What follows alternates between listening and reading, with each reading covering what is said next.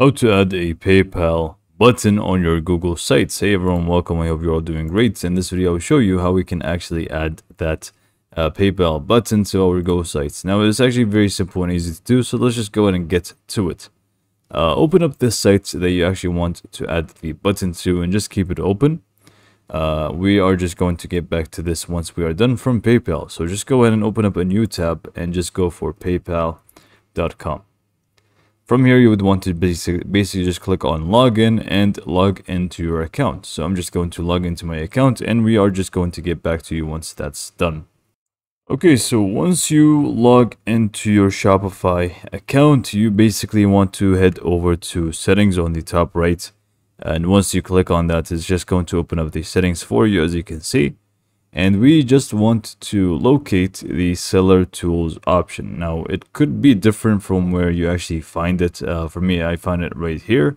But for you, it may actually be different depending on when you're actually watching this, because PayPal tends to update quite a lot. Anyways, click on seller tools. And here you will have plenty of stuff to work with, as you can see here. But we want basically the selling online option. And we want to find the PayPal buttons. So just go ahead and click on PayPal buttons, which is going to basically allow us to set up one of those buttons, and we can just use it on our Google sites or really any other site. So you have these to choose from. We have pay links and buttons, buy now, add to cart, donate, smart subscribe or subscribe even, and there are more buttons coming soon as well. So just go ahead and select whichever one that you actually want. So feel free to choose whichever one. I'm just going to use buy now, for example, but if you want to have the donate one, it's also going to work the same way. So just go ahead and click on whichever button that you actually want. And then here we have a few settings that we can actually set up. So here we can allow my customers to enter their own product price. If you want to have that, it's completely up to you. Or allow my customers to enter their own product quantity, which I'm going to actually allow. Product name, you can just go ahead and add anything here. Obviously, if it's a product, you would want to legit add these information items. But I'm just going to do test. Price in US dollars, I'm just going to do 200. And then for some reason, and then we have product ID if you want to add that as well. Here's going to be the button's appearance. So if you want to also adjust that, it's going to look like that in the preview down below. So just go ahead and select however you actually want it to look like. I'm just going to leave it as it is there. And then we also have the button text. So whether it's going to be pay now or buy now. Obviously, you would want to go for buy now, but it is completely up to you. Country and language, you would want to obviously select that properly.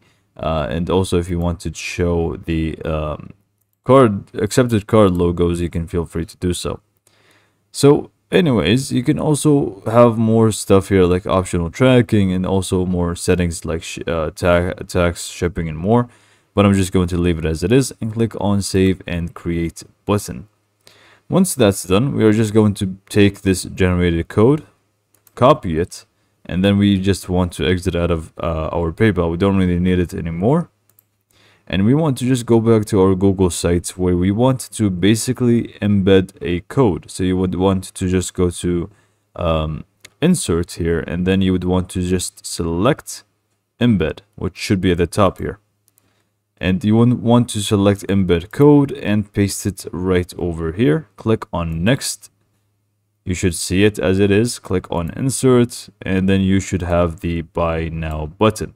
Move it wherever you actually want, and you can just go ahead and make it proper here and make it in the middle, which is actually quite it's actually quite small here, which I believe if we just go ahead and click on edit here, I believe you can also change the height and width here if I'm not mistaken. You may want to actually dig deep into that and see how it works, but this is pretty much it. It's actually going to be completely functional and everything. So yeah, this is pretty much how to add the PayPal buttons on our Google sites. So hopefully you found this video to be helpful, and thanks for watching.